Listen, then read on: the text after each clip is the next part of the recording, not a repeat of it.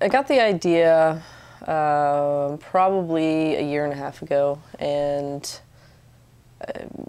it was simply a means to put out friends of mine music, and it was something that was affordable, but also something that I'd seen sell well at Reckless and other record stores when I'd go to New Orleans or New York. Like, cassettes were there and affordable, and an interesting way to hear about new music.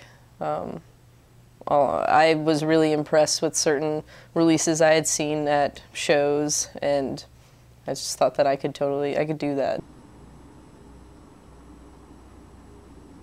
It was something I'd always been interested in. I'd made cassettes since I was a kid, recording things off the radio, and I of course remember the first ones that I had. And it could be a nostalgia thing, or it could just be that I like the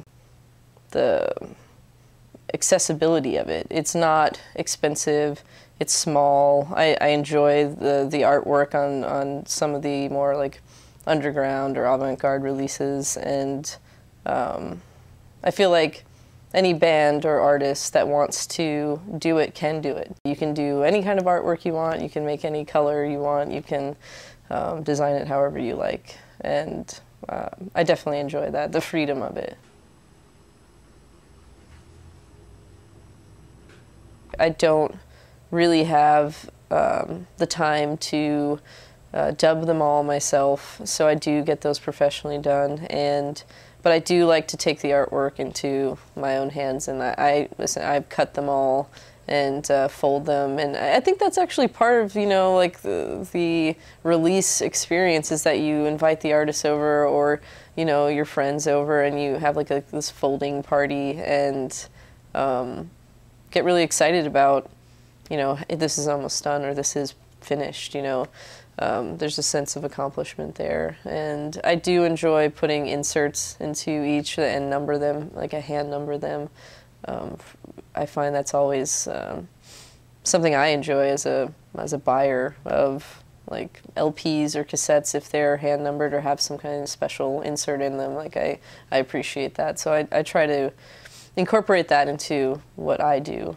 I'll handle like mail order and make sure that cassettes are getting into stores around the country. So yeah, relatively small, and I kind of like it that way. I don't need too many hands, helping me to do it. I can do as few or as many as I like, when I like, and I do enjoy kind of like having that flexibility.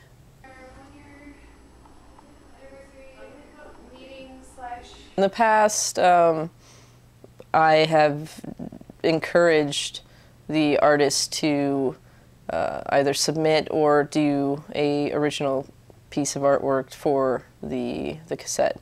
I think that's kind of very important to the release. It's definitely not the most important, but it adds, like, it kind of lets you know what the band or what the music is about, what you can expect.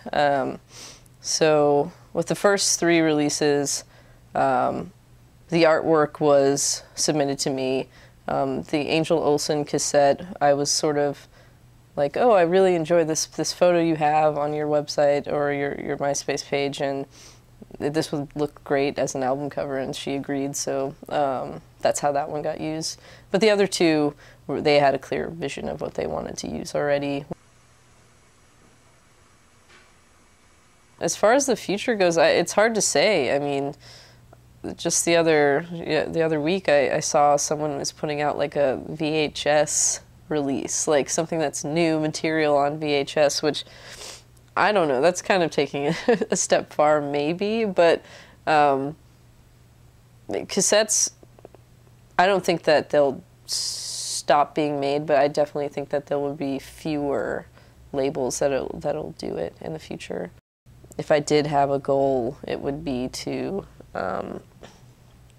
just share the music that I've gotten the privilege to hear with other people. Because essentially I'm just a fan, a fan that took it maybe a little too far, but I enjoy it.